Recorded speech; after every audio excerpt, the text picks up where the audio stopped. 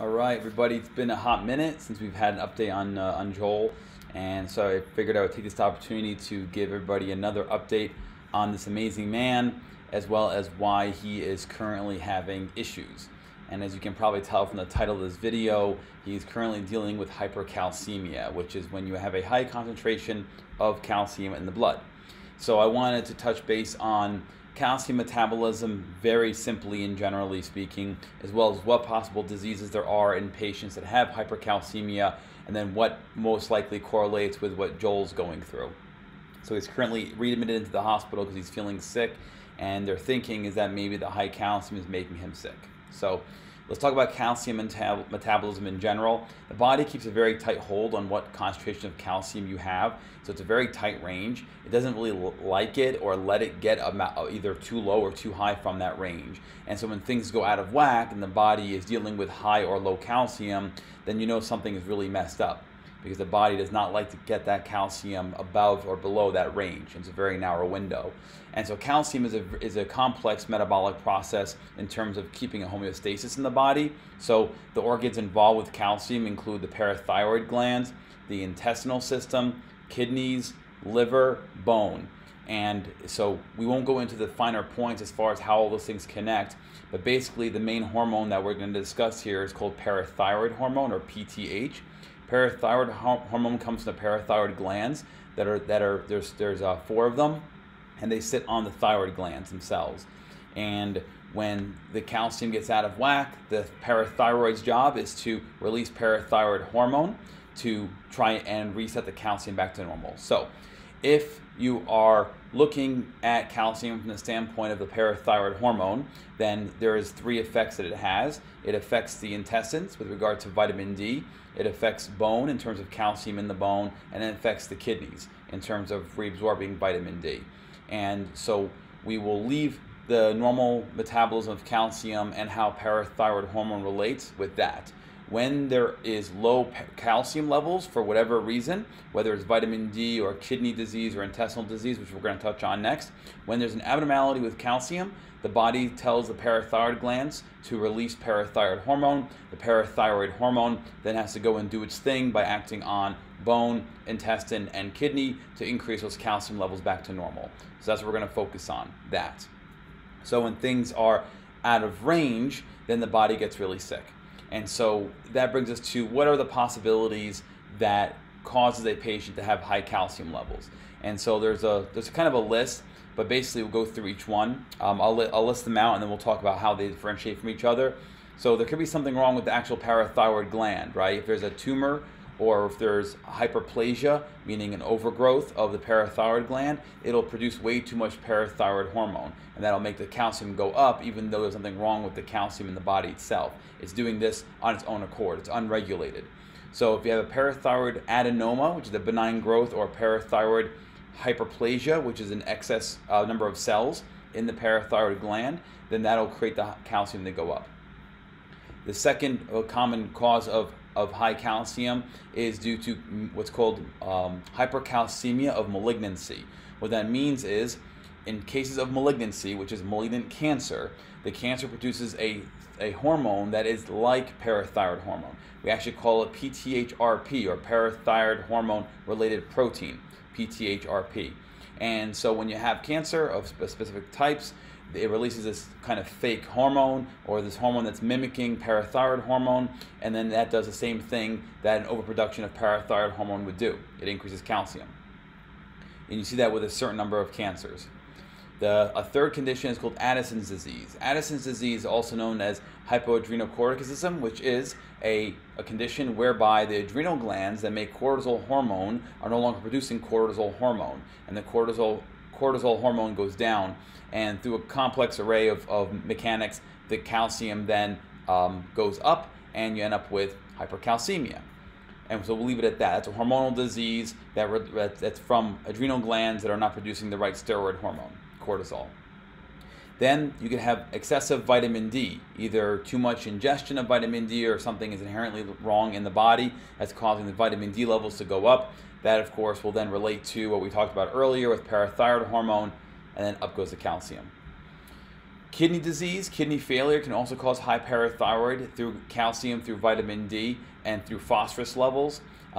The calcium and phosphorus values in your body are also tightly have a tight relationship. So when one is out of whack, the other tries to change to accommodate for that. So in cases like kidney disease, where phosphorus does go up, that'll then of course affect the calcium, and that'll create high parathyroid levels, which then causes the hypercalcemia. And then finally, inflammation. Any kind of inflammatory process, but especially chronic inflammation. Chronic meaning it's been going on for a long time. So common conditions like that include fungal disease, or if you have chronic inflammation for any other reason, you'll end up with high calcium levels. And so those are kind of big factors. There are other things that can cause high calcium. For example, if you have like a bone tumor and the bone is literally leaking, the calcium is literally leaking out of the bones, that's another reason for it. But we're going to kind of stick to the main categories here. You can have high calcium because you're being supplemented high calcium, or they gave you the wrong injection at the hospital or something. There's other reasons for it, but we're going to leave it at that. So you either have a parathyroid gland issue, you either have cancer, it's producing a parathyroid hormone that's sort of a mimic version of it. You can have Addison's disease, which is the cortisol disease. You can have high vitamin D levels. You can have kidney disease, and you can have inflammation. And so use blood tests to try and figure out what are the categories you're dealing with. Now, sure, sometimes blood tests are not enough, and you could have more than one condition. So for example, you can have kidney disease, but then the kidney disease causes the parathyroid hormone to go up, which acts like having parathyroid hyperplasia. So that's a very common scenario that all relates to each other. So you can have more than one condition, but we're going to keep it separate. We're going to keep it rather simple for this conversation. So we already learned now that calcium is kept at a very small window of concentration that involves the kidney, the liver, the intestine, bone, etc. Parathyroid hormone is one hormone that's of major importance in keeping calcium levels normal. There are other factors, of course, as well, but we're sticking to a very simple conversation. So parathyroid hormones, if calcium is out of whack, it could be messing up the parathyroid gland, or the parathyroid gland is overacting and messing up the calcium levels. And then you could have a different category of diseases that result in this. You can have parathyroid adenoma, you could have or hyperplasia, you could have cancer, Addison's disease, vitamin D abnormalities, kidney disease, and chronic inflammation. So let's look at Joel. Could Joel have the parathyroid adenoma or hyperplasia? It's possible. It'd be an odd coincidence that all of a sudden he develops a benign tumor of the parathyroid gland, but it's a possibility. The hyperplasia, the excess number of cells is more likely, probably in his situation, and it's probably secondary to something else that's going on internally. Could he have cancer? It's possible, sure, but we're kind of thinking that'd be an odd concurrent condition to have all of a sudden an otherwise healthy adult male in his upper 30s. So cancer, probably not. Addison's disease, this is the low cortisol test, or low cortisol disease. Again, it's probably a separate disease. Could he have that? I guess, but there are also other conditions that you should see in people, like vomiting and diarrhea, not eating, electrolyte abnormalities, and so as far as I know, Joel doesn't have these things. Vitamin D, excess vitamin D levels, it's possible, but no one's been giving him vitamin D. He's not eating foods all of a sudden that have a lot of vitamin D in them, or spending time in the sun getting a lot of vitamin D, so probably not. Could he have kidney disease? Well, he does have a history of kidney stones. He also went through kidney failure during his intense COVID comatose ventilator situation that he had. So it's possible that he has kidney disease now that's recurred and is causing this. However, again, as far as I know, I don't think his blood work showed that his kidney values were high. So maybe not.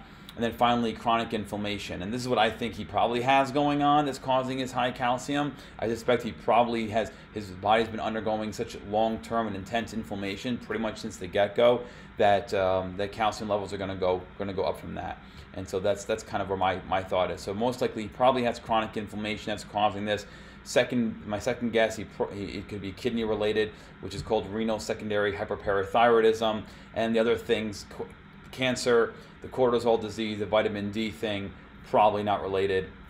Parathyroid hormone adenoma, benign tumor, probably not related either. So I'm going to go with he either has some sort of chronic inflammation, which would make sense, or he's got kidney disease, which also would make sense.